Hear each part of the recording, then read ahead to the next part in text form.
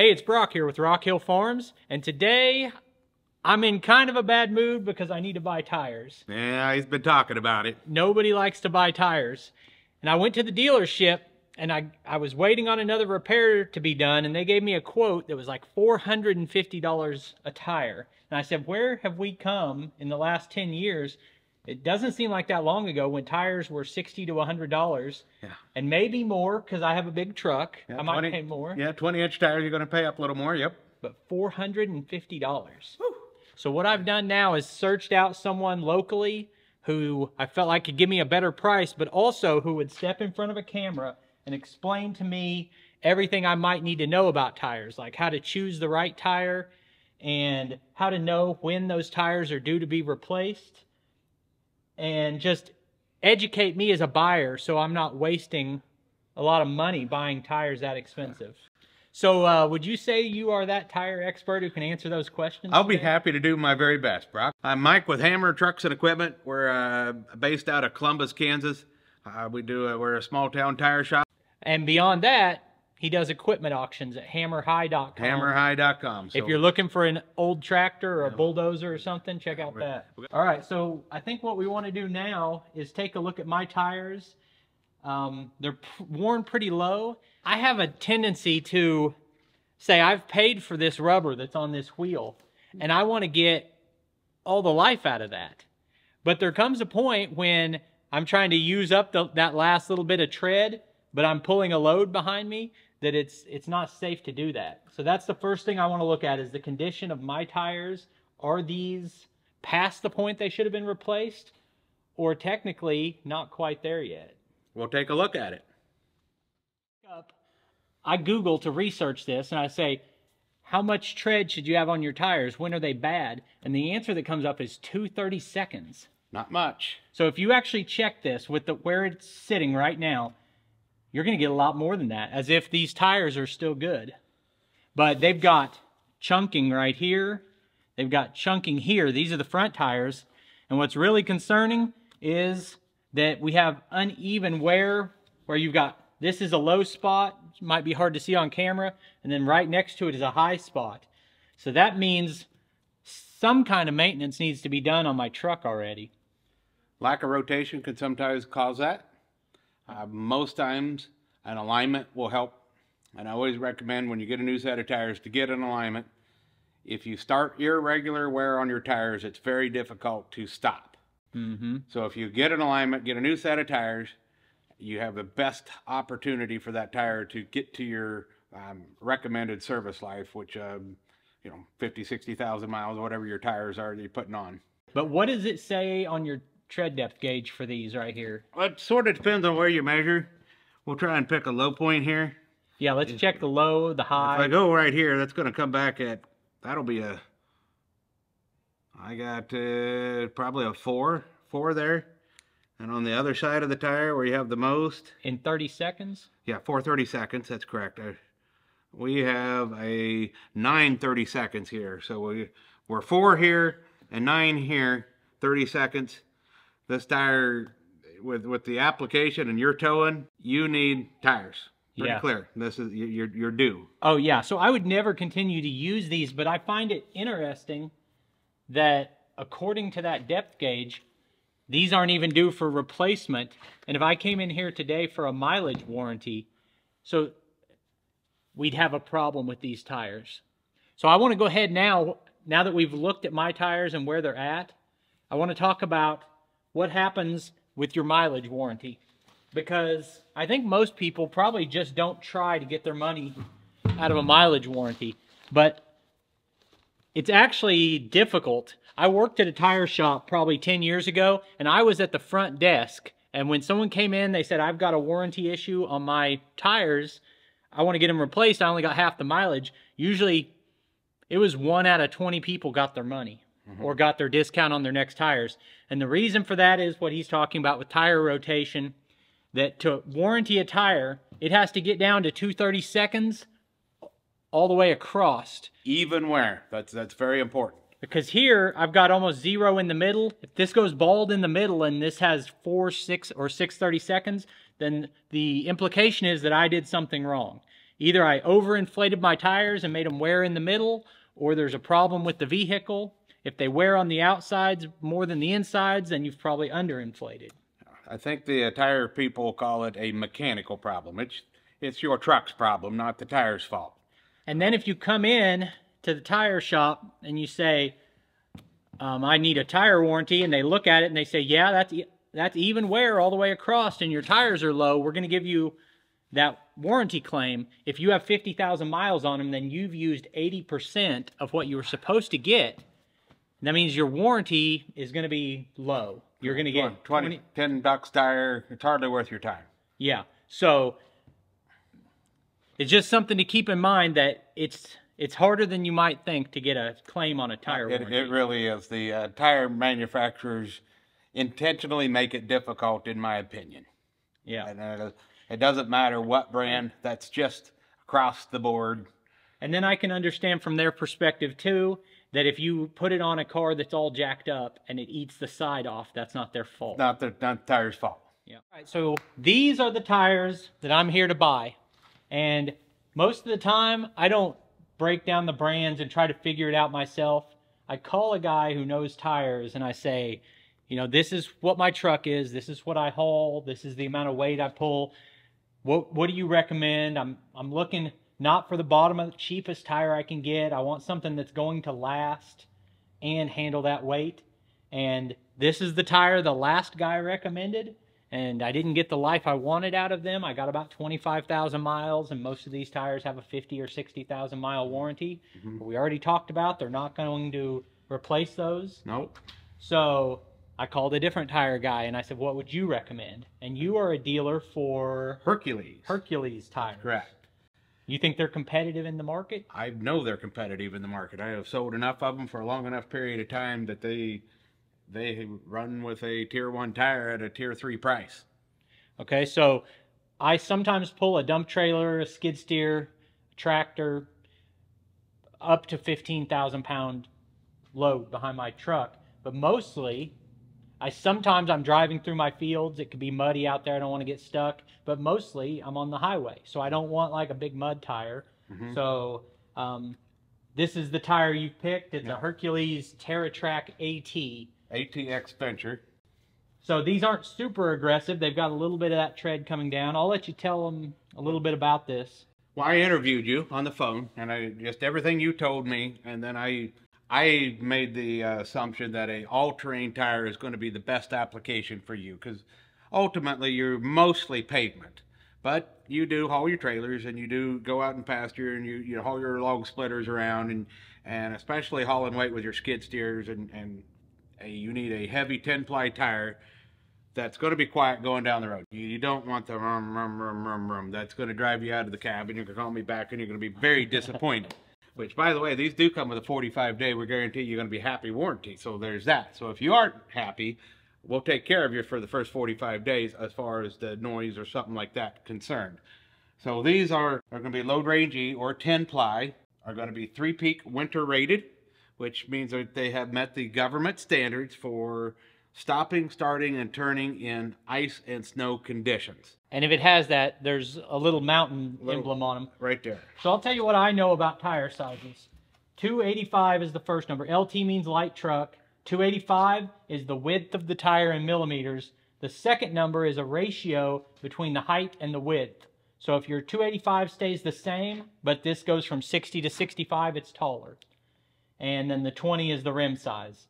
Any numbers on here beyond that, I don't understand, except, well, you just told us the load range, E, means it's a 10-ply tire. Now, this is something that's really confused me, is how ply ratings work. Because I would go in and say, I've been told I want a 14-ply trailer tire, or I want a minimum 10-ply truck tire. But whenever I look on the side of the tire, it doesn't list 10 plies off. 1-ply nylon, 2-ply steel plus 2-ply polyester, and the sidewalls are 2-ply. So that adds up to 7. And I'm thinking, why aren't they all steel?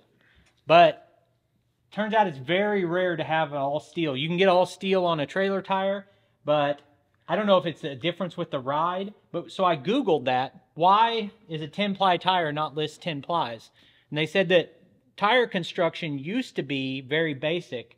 and that you would count the number of plies. Now there's other construction techniques on it, and what really matters is how much weight have they been proven that they can hold. That's correct. And this is load range E. That's going to tell you the ply rating, and it's going to tell you how many pounds of weight this can hold. So another thing that you can talk about here is 125, 122S. 125 is a universal standard of measurement for tires. So 125, in this case, I have a cheat sheet. It's 3,540 pounds that this tire can haul safely at full rated PSI. So whenever you look at that number, I think, well, is that enough? I haul that skid steer, it's 10,000 pounds plus that trailer. Its tow rating is 19,000. Is that enough for me? Well, the axle rating on the back of the truck is 6,050 pounds. So that means the amount of weight carried by the weight of the truck plus the payload can't exceed 6,000 pounds. So the 2 tires that are going on the back are rated for 7,000. So if my tires are rated for more than my axle, I'd say that's a sufficient tire. It's a good start. The other number, it's a little bit smaller. That's going to be for your dual tire configuration. I don't understand exactly why, but on duals, you don't get as much pounds per tire. And all of these, you can find these numbers in a chart online, which is what you're referencing here. Yeah, I've got a cheat sheet here, but it's easily available. Google's your friend. There's another factor. We've talked about things that cause your tire to wear out early, and those include, a mechanical problem with your vehicle and not rotating, or it's just a low quality tire. But another factor is the age of the tire. We've all seen a tire that is dry rotted. And you said that if someone comes in with a tire that is more than 5 years old, you won't fix that tire. That's correct. Because essentially the rubber has degraded over that period of time. That is correct. So there's numbers on this that tell you when your tire was made. Because hypothetically, if I run a tire shop, I can order in a truckload of tires, and this one here wasn't as popular as I thought it would be. And when I got it, it was 9 months old, and it was in my warehouse for another year.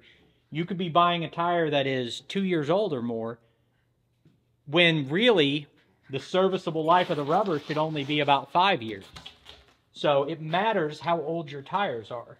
This tire was made in the 3rd week of 2024. So this, in my mind, is fresh inventory, because it was January of 2024 and we're in March. This tire says 0324 at the end of the DOT number, means it was made the 3rd week of January of 2024. Yeah. So your advice would be buy the newest tire that you can, if possible. Absolutely, if you can. You don't always get the option. We still get tires in from 2023. They haven't used through all the inventory sitting in the warehouse, just like you talked about. It would be rare to have anything in a 2022 come through my door. Most like the second half of 2023 and newer is what I see come through. And is there any other information on this tire that we need to cover? Let's talk about this here. So we've covered this here, 3-peak winter mountain rated. That's I think is an important designation. It's a indicator of a premium tire. And then we got M&S on here, so that's going to be mud and snow. So would the average car tire say that? Not all of them. It just depends. I'd say 70% will, but not all. And then we got LT, light truck. Car tires will be P series. You'll find that on there. And I always see that and I think, well, this isn't a light truck. This is an HD truck. But that means it's not a semi, right? Sure. That's just the designation. That's yep. LT is light truck. And then you said the tire sizes. This is the 285/60 R. The radial, and 20 is your rim. Something else I want to talk about while we're talking about this is I could have a temptation to say, well, I'm just going to get a bigger tire and a bigger, wider, taller, just a little bit bigger tire. I like the way it looks. I think it'll give me a better performance. Something I found out the hard way is you need to be really careful if your vehicle is new and under warranty. If you upgrade your tire size on a truck, it will void your transmission warranty It can. and a lot of your warranty. Yes. So something that I didn't know and a lot of people didn't know is be careful about changing tires to a bigger size while you're under warranty.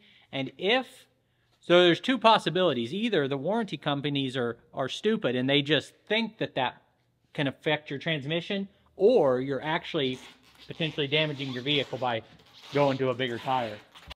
We covered the load ratings and the weight ratings. This particular tire has a S on here. S is a speed designation, and 112 mile an hour tire. You can see, like, I got a tire there, it's an H, it's 130. I got an M, it's an 81 miles an hour. Then you can have like a 76 if it's an N. It's all easily resourceable on the internet. Just Google what does the tire ratings mean. So this tire is good to 112 miles an hour at full rated capacity. So you could be 3,540 pounds at 80 PSI going down the road and you should be safe. That is how the tire is rated. Something else he told me that I found really interesting is when I worked at the tire center, we were supposed to try to upsell every customer with a premium package where, like, an extra $10 per tire, they got road hazard warranty. That's correct. Now, you were telling me that if I buy these tires from you, I don't have to pay for that. It's included? It's included in the price of the tire. And I don't jack up extra. Hercules is the only tire manufacturer that I'm aware of that has a factory warranty. That isn't a aftermarket warranty that's sold by a big box store or something like that. Hercules warranties these tires for the first 50% of the tread or the first 2 years for a non-serviceable injury, such as a nail spike here in your sidewall. And you kind of called that a warranty just now, but really it's like a road hazard insurance. Road hazard, that's right. Because it's not saying it was the fault of the tire. It was right. you ran over a giant gutter spike, or I got one right over here. I don't know what he hit, but I couldn't fix the tire. I just ordered a new tire and I put it on. I said, "Thank you, Mr. Customer, for coming back to see me." If I sell you a Cooper or I sell you a Falcon or any other brand, and there's a really good brands out there. I'm not picking on them, but I, as a small town independent shop, cannot offer you a road hazard. I want to take care of my customers, and that is something that I can do that other tire shops can't do because I'm a Hercules dealer. And so I'm saving $135 a tire by shopping around, and then I'm getting a road hazard coverage, and then it's just a matter of trusting that Hercules is a good tire. So I just got to take your word for it. Well, there's going to be a million views on this. Yep. So there'll be a million people out there that will judge when you make a follow-up video saying, "I hate Hercules tires." So we hope that don't happen. We hope you love them. Like I said, they do come with a 45-day. We want you to be happy warranty. That also comes from Hercules. If you don't like it, we'll put you in another Hercules and we'll try and make you as happy as we can. All right, so I got my tires on. I'm watching these guys work. There were a few tricks of the trade and interesting tools I want to show you. First is this product right here. You want to tell us what it is and what it replaces and why you use it? So these are commercial balancing beads. We use these in place of lead wheel weights, whether it's hammer them on the outside or the sticky ones on the inside. In my opinion, these do a better job of balancing the tire throughout the life of the tire. Especially for like our ag guys, as soon as they hit through that mud puddle, they got mud inside their rim. There is no way a static balance or a lead balance is going to maintain a balance through the life of that tire because it's always changing. These will compensate and always balance every time you stop and start. And the other thing it does is through irregular wear, like you had choppy wear on your tires, that will cause vibration just because of, it's going like that down the road. This will help compensate for the irregular wear through the life of the tire. They're just little tiny ceramic beads, and we just scoop in what we need. It has a nice little chart here. We look up pretty much every time. 3, 4, 5, and 6 is pretty common. If you get into your commercial truck tires, 10 and 12 ounces there is pretty common. We like them. We have a lot of them out, and they seem to work real good for us. Then the next thing, and this I've seen this a couple times now, and I can't understand it. I've tried with every bit of my intelligence to wrap my head around it, but somehow using this extension on an impact limits the amount of torque it puts out. This one is 140 foot-pounds. So in my mind, the way it works is if this end has an impact turning and this doesn't twist, it's going to have the amount of impact of the... Squishy. I think it's got to be squishy. I don't really quite understand it either, but if you look at the size here, we're about half the size. So this one was 140 pounds. This one is 75 pounds. Hopefully that's showing up on the camera how much thickness difference there is between the two of them. But the idea is, if you don't want to use a torque wrench and you want to work fast, but you don't want to over torque something, and I think these could have an application for a guy like me who's just working on his own equipment, even without having a tire shop. It's possible. It would need to be, you need something consistent every time. And it would have to fit, your needs would have to fit in the range of the available sizes. But I do think it's a neat tool with maybe some other applications. So I'm going to talk about one other thing that I didn't know about until I started tire shop, and then I figured out that there's some cool stuff out here. Half-size sockets. This was a whole new thing to me. I always thought, you know, 3/4, you just grab your 3/4 or 19 and call it a day. What happens is these manufacturers put little silver tin cups over the lug nut for decoration, and your 3/4 doesn't fit on there. It's so tight they get stuck. So you just grab your 19.5 for a 3/4, and then your socket will fall on off your lug nut. Pretty cool. That way you don't get your lug nuts hung up in your sockets and having to beat them on the ground or using a pokey thing to try and drive them out. So you use a half size bigger every time? Not every time. You don't have to every time. Depends on how it feels. Yeah, you just go up to it, and like this is a 22, which is a very popular one. If it's too tight, you would just flip it over and go 22.5. And you've never had that 22.5 strip out of 22 or anything? No, because it's a feel thing. If it's not needed, I don't use that in because it'd just be too wobbly. But sometimes you need that it's not a true 3/4, which is why the 19.5. So I hope that what we've talked about today provided you guys some value, some information, or some entertainment. And I appreciate you for taking the time to walk through this with me. And as a thank you to him, if you're interested in equipment, check out Hammer High. HammerHigh.com is where you need to go. We're based out of Columbus, Kansas. We're equipment appraisers, auctioneers, and then certainly my company over here today is a extension of my truck dealership, and we do tires over here, ag tires, commercial tires, trailer tires.